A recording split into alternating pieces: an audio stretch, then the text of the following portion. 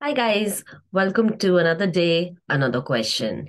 And today I have a linear programming question for you guys.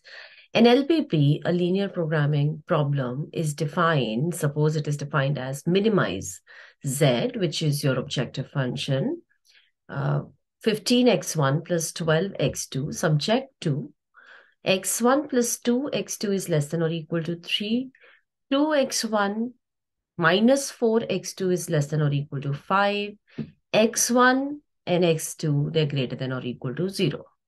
Then the objective function of the dual of this LPP. So what you have, the LPP that you're given is the primal, and we need to find out what will be the dual of this LPP. Is it maximize W, which is y1 plus y2? Is it maximize W, which is y1 plus 2y2? Is it maximize W, which is equal to 2y1 minus 4y2? Is it maximize W, which is 3y1 plus 5y2? So you need to recall a bit on what is primal and what is dual. So primal is, if you're given an LPP, that's your primal, and to every primal that there is a dual. There is a dual. So if the primal is the problem of minimizing certain, there's some objective functions under certain conditions, then dual will be definitely maximizing. Okay. Now, what is the connection? How you figure out? Let's, through this example, do it. So recall, you must write down these points for duality. For every linear programming problem, there exists a related unique LPP involving the same data, which that also describes and solve the original problem.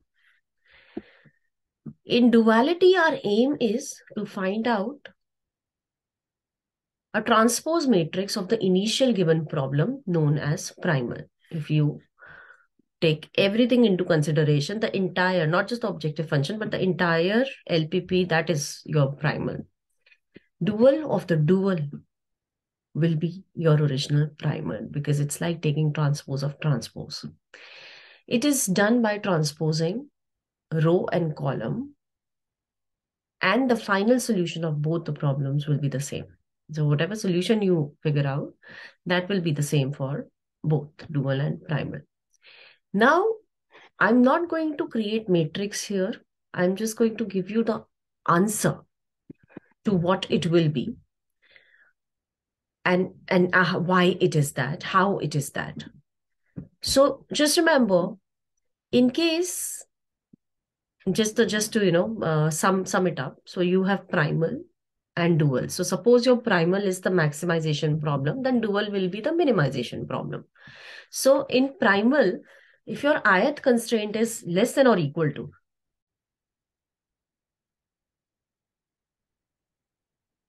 then the ith variable in the minimization problem will be greater than or equal to. Ith constraint in the primal is greater than or equal to, of the form greater than or equal to. The ith variable will be less than or equal to 0. Okay. If the ith constraint in the primal is equal to, then that means the ith variable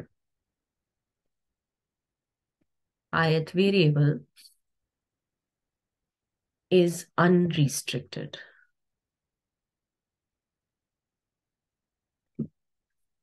Ith variable is unrestricted. And in case jth variable is greater than or equal to 0 in the primal, then jth constraint is greater than or equal to in the dual. And if it is jth variable is less than or equal to 0 in primal, then jth constraint in the dual is less than or equal to, of the form less than or equal to. And in case jth variable is unrestricted, jth constraint is equal to. So in our case, wherein the problem is the primal. What is the primal? The primal is minimize z, which is 15x1 plus 12x2, subject to x1 plus 2x2 less than or equal to 3, 2x1 minus 4x2 less than or equal to 5, x1 is greater than or equal to 0, x2 is greater than or equal to 0. The dual will turn out to be maximize w. Now you have 3 here, 5 here. So maximize w, and both with the inequality is less than or equal to w, which is 3y1 plus 5y2, which is 3y1 plus 5y2, subject to, with this you have your answer, but subject to, just take x1 into consideration right now. So subject to, with x1, your coefficient is just 1, so y1 plus, with x1 in the second one you have coefficient 2, so 2y2, and what do you have here?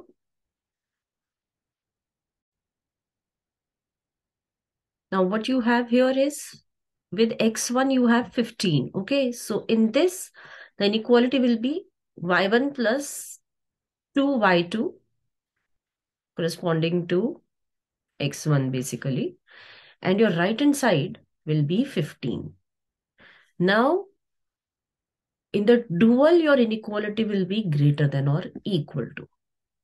Similarly, the next condition will be associated to x2. So 2y1 minus 4y2 is greater than or equal to 12.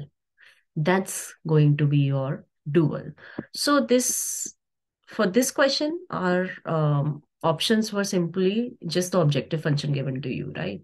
So the objective function, clearly you can see that in D, maximize 3y1 plus 5y2. That will be the dual of the given primal. Okay, I hope you will be able to easily find out, in case the question is just about figuring out which is the correct dual of a given primal. I hope you will be able to now easily figure that out.